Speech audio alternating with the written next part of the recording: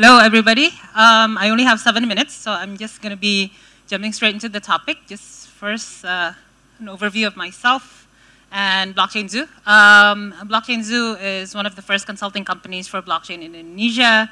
We were featured in CNN, Gartner, Forbes, Oxford Business Group, and we have multiple customers throughout ASEAN, which are very interesting customers. We have insurtech customers. We have customers related to photography. And there are all blockchain customers, and we've done a lot of architecting for blockchain itself. Now, here's the thing. Embarrassingly, I am not an architect. I'm an engineer, but I'm not an architect. So I'm not actually going to be talking a lot about the architecture of what we do. I'm going to be talking about the concepts of what we do. Now, we also run the association, Asosiasi Blockchain Indonesia as well, but that's another story. I'm just going to skip basically straight to the next part of this. When you talk about blockchain, there's one thing that you need to remember. There's no such thing as the blockchain. There's something as a blockchain. There are multiple kinds of blockchain, in fact, and there are multiple layers to the blockchain itself. There is basically how to create your smart contracts, how to encode your nodes, how to perform connections to APIs. And these kinds of new architectures are the things that we do best in Blockchain Zoo, in our association as well. A blockchain strives to be a whole new kind of thing, of course. But when we go to blockchain projects, actually only about 20% of the project is actually blockchain. The rest are regular architectures. The rest are regular IT. And we need to merge those two kinds of IT together. Now, here's the thing. When I was previously in an enterprise company, I was working for IBM before I started Blockchain Zoo. I thought I knew everything about how to create an architecture.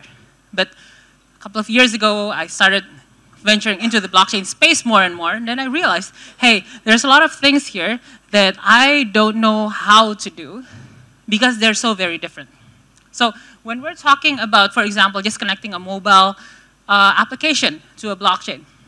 Okay, so if we try to do it the regular way, which is there are multiple blockchain nodes, and then there is a mobile application that tries to connect to one of the nodes, and you assign it as the mobile node, that doesn't work in the blockchain. That, in fact, becomes a single point of security failure.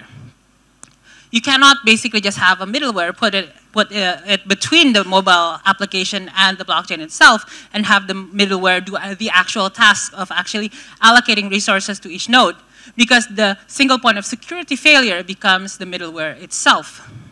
When you actually want to actually create a mobile application with the blockchain in mind, you need to make sure that everything that you do, the sign-ons, the creation of new users, and everything else that you need to do to connect to the blockchain resides client-side in the blockchain, in the mobile device itself. So the mobile device itself must have the capability to create new users. It needs to have the capability to basically create a new private key generated on the device and then sent into the blockchain nodes. It needs to have a list of nodes to connect to.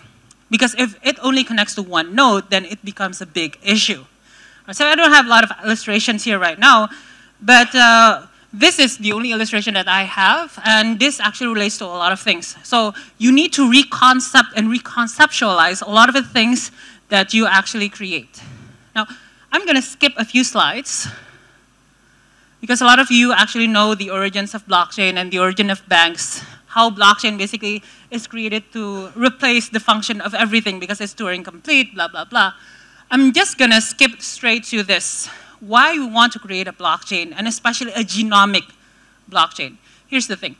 Bioinformatics or genomics is a subset of big data analytics, which is actually very, very lucrative at the moment. A lot of the medication that you actually take, a lot of medication that you have to take, a lot of treatment that you have to take actually come from a lot of researches stemming from basically the fact that microbiology, because of Moore's law, has become cheaper and cheaper and cheaper. And you can basically sequence your genome at will these days for under $100. I think it's about 70 USD, $70 if you go to 23andMe, I think. I don't know if they dropped the price or raised the price again, but that's the last time I checked. Now here's the thing. That is the most precious data that you can have. If you think that your KYC data is important, your genomics data would be more important. Why? Because if you go to have insurance, if you go apply for a job, that would be something that would reflect your future, not just your present, your future health, your future value in terms of insurance policies. Now, here's the thing. That is also the subject of a lot of research. When people do research, they take a subset of people. Okay, I need 100 Indonesians. I need 100 Asian Indonesians. I need 100 Pacific Islander Indonesians. And I need all of them, and I would like to do experiments based on genetics on them. Now, here's the thing. If we do that now, without a possibility of tracking these genomic assets, these data assets, without having the possibility of knowing which data came from whom, then we have what we have right now, which is the research companies, the medical companies, the pharmaceutical companies are actually getting the cash. We are not actually getting the revenue from it, even though it's our own DNA. So what can be proposed? And I actually have several things here, but actually I only have 1 minute left, so I'm not going to go through all of them. I misjudged my time, my apologies. The point is, we can actually create a genomic blockchain, which basically, you sequence your genome. The genome basically is hashed and put inside a hash table, which is a blockchain that is used by multiple research companies. Multiple research companies can basically buy your genome.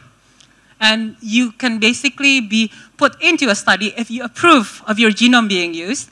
And then within that study, you can actually be brought into more towards a revenue gain. If that actually brings medicine into the table, if that brings new treatment models into the table, then those treatment models, you may get royalties simply by giving your genome away, which means you can sell your genome. This sounds like science fiction. Funny thing, there are a lot of companies, not just one. There are multiple companies actually trying to create this. There are several projects that are actually creating this as we speak within the blockchain ecosystem. I actually thought of this about a year or two ago, but it's now real, or will be soon. So a lot of things, and I've run out of time, and they're going to kick me off the stage if I speak one more word, so I'm just going to thank everyone and welcome the next speaker.